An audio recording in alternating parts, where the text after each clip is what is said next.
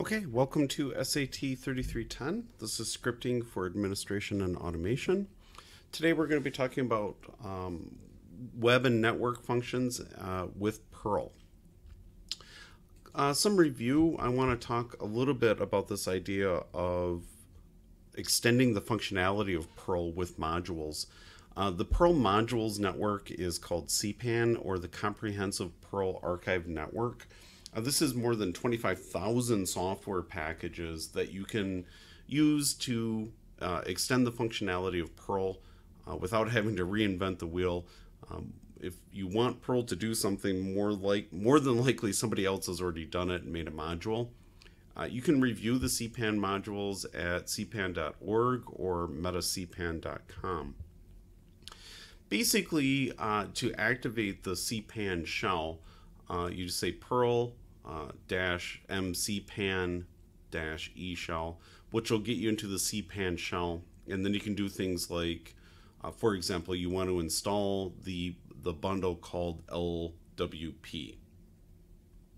Another way of doing this, rather than using the Perl CPAN shell, is just to use a yum or DNF install. So in this example, we're doing a DNF search. You do, say, for example, DNF search perl LWP, and then you would do like a DNF install perl LWP.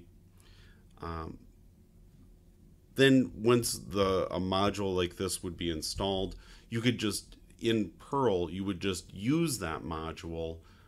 For example, again, use LWP, and then you could print, this is the lib Perl version as shown in this example. So talking about Perl LWP, this is the lib www Perl. It's a collection of Perl modules basically to help simplify working with www functions.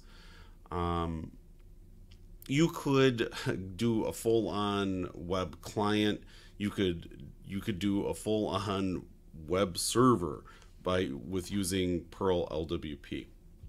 What we're going to be doing is more using Perl to create HTTP objects. You could use LWP again to do everything from HTTP secure to Gopher to FTP to UUCP to file to mail. I mean, any of these sort of HTTP style URLs. So let's go through and actually look at some LWP examples. What we'd be doing here is, in this example, we're using the module LWP simple, and there's a function called head where you get the HTML headers of a certain URL. So in this example, we're gonna just say use LWP, and then we can use the command head with the string URL.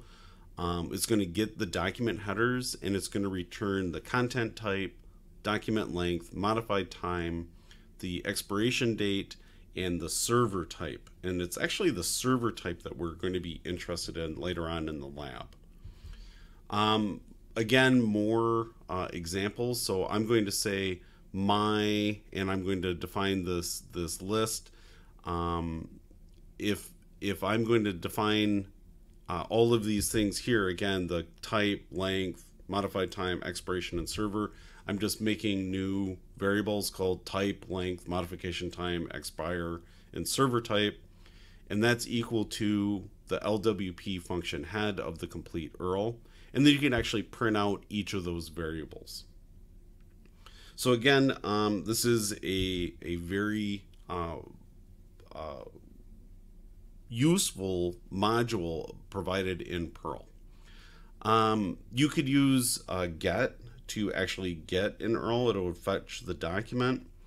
You can use LWP simple to get and store a document.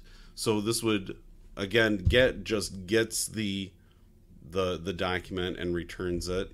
Get store gets the document and then saves it locally to a file. So again, you could use LWP simple get store to say download a data file off the internet.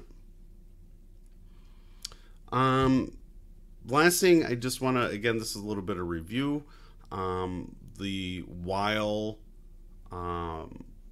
variable equals something. This is a nice loop that you can use in Perl. So you can say, while there's data in a file handle, you can do something. So you can say, while line in a file handle, do something. So this is going to be a good technique to use in the lab.